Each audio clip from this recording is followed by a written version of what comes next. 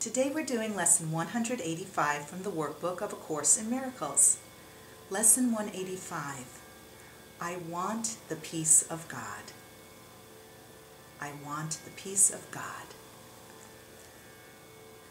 To say these words is nothing, but to mean these words is everything. If you could but mean them for just an instant, there would be no further sorrow possible for you in any form, in any place or time. Heaven would be completely given back to full awareness, memory of God entirely restored, the resurrection of all creation fully recognized. No one can mean these words and not be healed. He cannot play with dreams, nor think he is himself a dream. He cannot make a hell and think it real. He wants the peace of God, and it is given him. For that is all he wants, and that is all he will receive. Many have said these words, but few indeed have meant them. You have but to look upon the world you see around you to be sure how very few they are. The world would be completely changed should any two agree these words express the only thing they want. Two minds with one intent become so strong that what they will becomes the will of God. For minds can only join in truth. In dreams, no two can share the same intent. To each, the hero of the dream is different, the outcome wanted not the same for both. Loser and gainer merely shift about in changing patterns, as the ratio of gain to loss and loss to gain takes on a different aspect or another form. Yet compromise alone a dream can bring. Sometimes it takes the form of union, but only the form. The meaning must escape the dream, for compromising is the goal of dreaming. Minds cannot unite in dreams. They merely bargain. And what bargain can give them the peace of God? Illusions come to take his place, and what he means is lost to sleeping minds intent on compromise, each to his gain and to another's loss. To mean you want the peace of God is to renounce all dreams. For no one means these words who wants illusions, and who therefore seeks the means which bring illusions. He has looked on them and found them wanting. Now he seeks to go beyond them, recognizing that another dream would offer nothing more than all the others. Dreams are one to him. And he has learned their only difference is one of form, for one will bring the same despair and misery as do the rest. The mind which means that all it wants is peace must join with other minds, for that is how peace is obtained. And when the wish for peace is genuine, the means for finding it is given in a form each mind that seeks for it in honesty can understand. Whatever form the lesson takes is planned for him in such a way that he cannot mistake it if his asking is sincere. And if he asks without sincerity, there is no form in which the lesson will meet with acceptance and be truly learned. Let us today devote our practicing to recognizing that we really mean the words we say. We want the peace of God. This is no idle wish. These words do not request another dream be given us. They do not ask for compromise. nor try to make another bargain in the hope that there may yet be one that can succeed where all the rest have failed.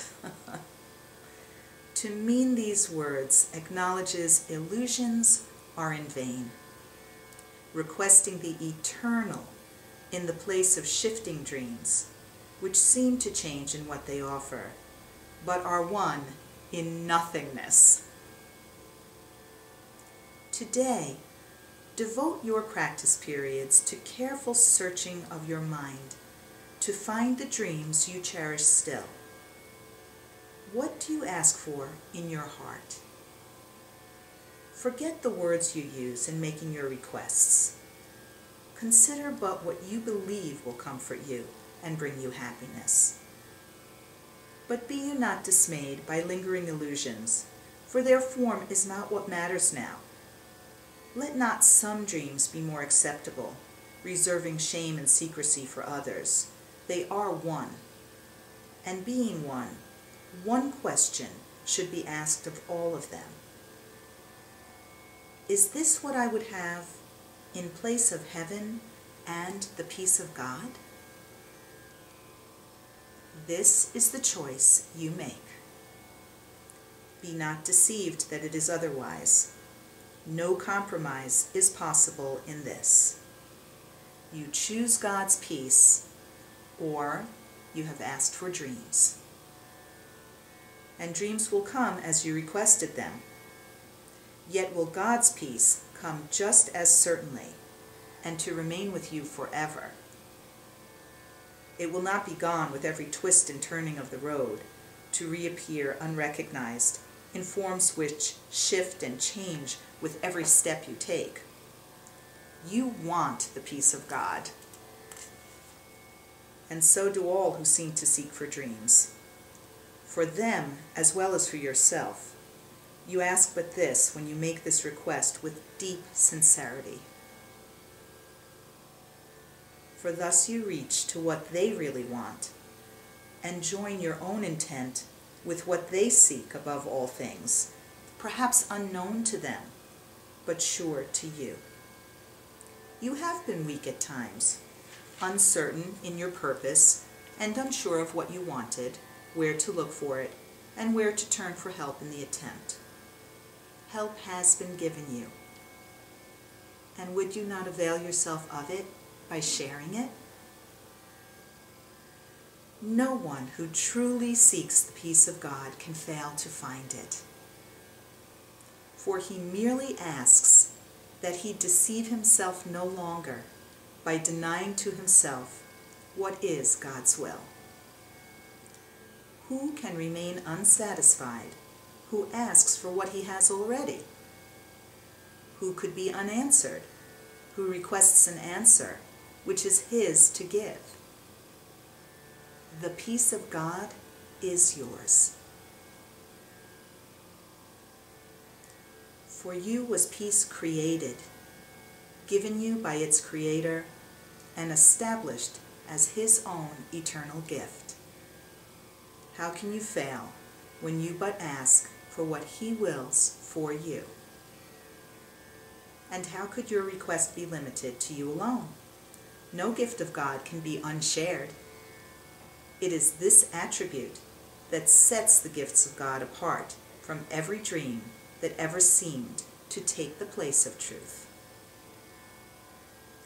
No one can lose, and everyone must gain, whenever any gift of God has been requested and received by anyone. God gives but to unite. To take away is meaningless to him. And when it is as meaningless to you, you can be sure you share one will with him, and he with you. And you will also know you share one will with all your brothers, whose intent is yours. It is this one intent we seek today, uniting our desires with the need of every heart, the call of every mind, the hope that lies beyond despair, the love attack would hide, the brotherhood that hate has sought to sever, but which still remains as God created it. With help like this beside us, can we fail today as we request the peace of God be given us? What a message of hope and comfort. Now what we have to do is take his advice. That is lesson 185. I want the peace of God. If you'd like to read my commentary on the workbook this year, just go to amytorresasm.com and read